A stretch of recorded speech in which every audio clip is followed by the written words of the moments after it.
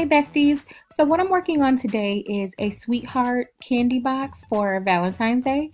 So I'm going to do this two different ways. I'm going to do one as a box where you can fill with the sweetheart candies yourself, like, you know, basically buying a big bag from Target or the dollar store and just filling in each bag. Or I'm going to do it as a wrap where you will just basically wrap the box. So you can decide whichever you want. I'm going to put the box on my Etsy site. The wrap, of course, you can do on your own with whatever software you decide to use. The box is usable as a PNG and also a Photoshop and a SVG. Okay, so I will leave the links down below, and also to everything else that's going to be in the video will be linked down below as well, as far as fonts and clip art and such. I am going to go ahead and give you guys the measurements that I'm going to use, and then I will go ahead and get started with designing. So for the box itself is going to be 6.6 by 4.25.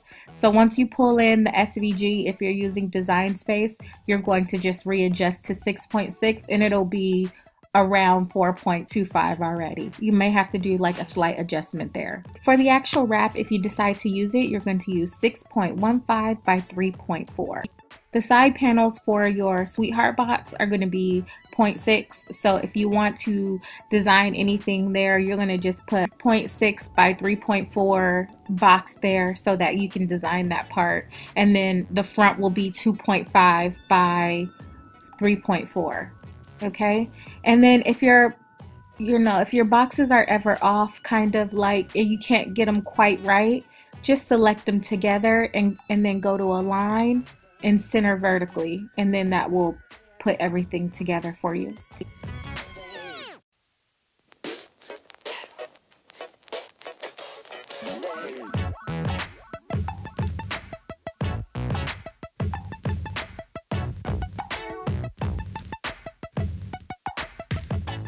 I'm going to do is just select them together, just shift, shift, and shift, and then I will group.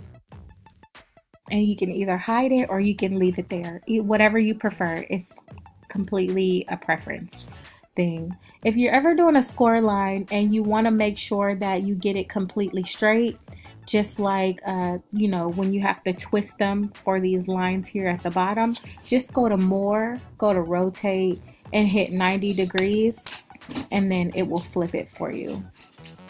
You can adjust there.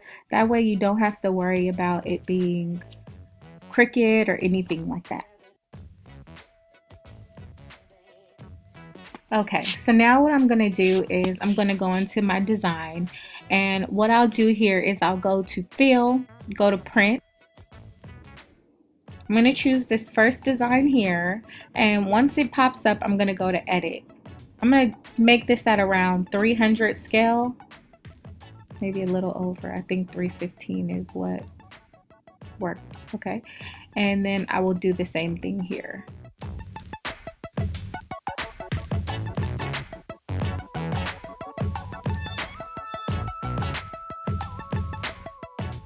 Now what I'm going to do is I'm going to enter in some of the clip art that I'm going to use, and we will go from there.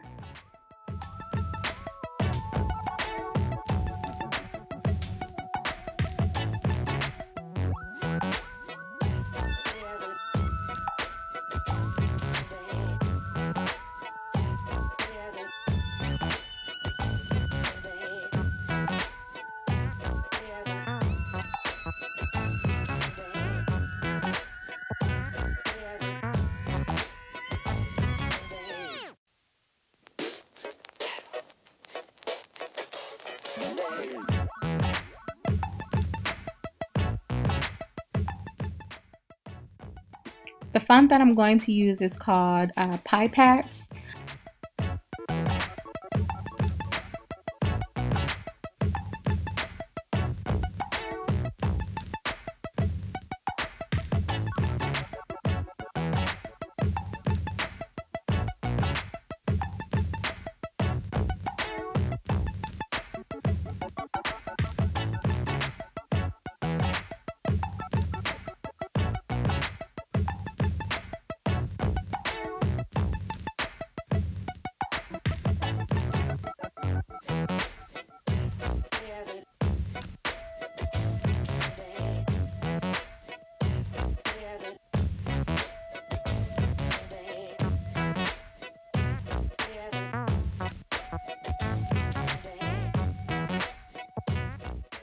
Okay, so now I'm gonna go through and group, flatten, and same thing here. I'm gonna flatten.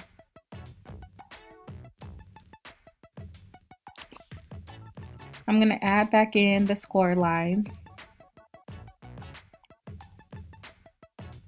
So I'm just gonna make sure that everything is centered the way it needs to be.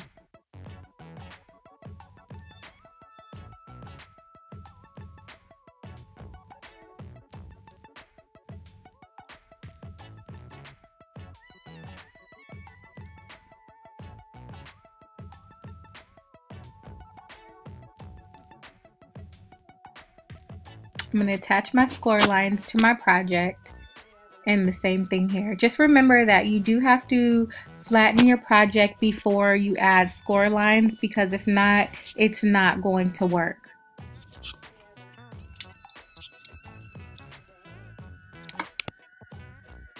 Okay, so now I'm going to go to Make It.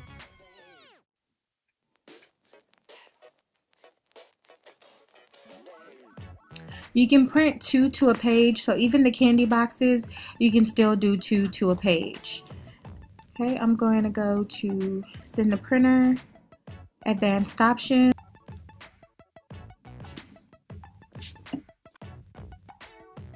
I'm going to go to Print. I'm going to go to Popular, Medium Cardstock, Edit Tools, Scoring Stylus, Continue.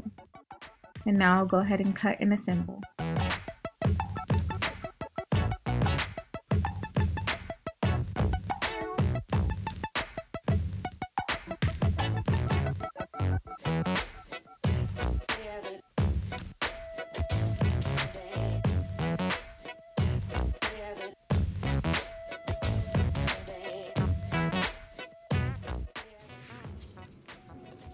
Okay, so I am just making reinforcements in my score lines.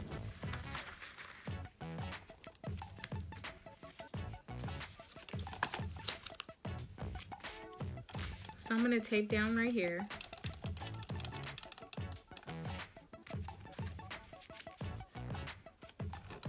And down right here. Tape here to these little pieces. So I added tape right here to these flaps. That's gonna go on the inside. So is this.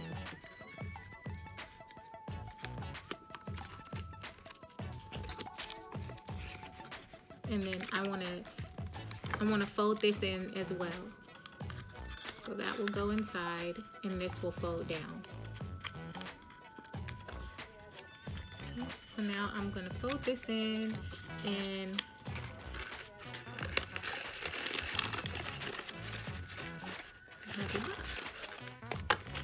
you can even do this as a window box where you do like a heart or something there and then just put the clear film on it, whatever you really choose to do.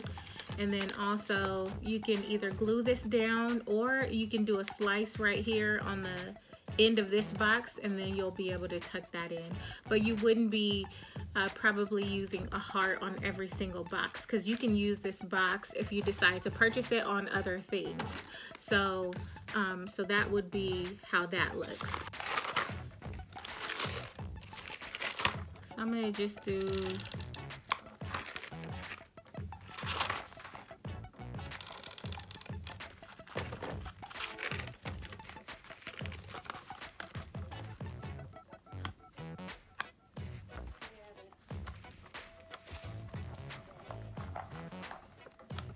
just pull, make sure you got like a really tight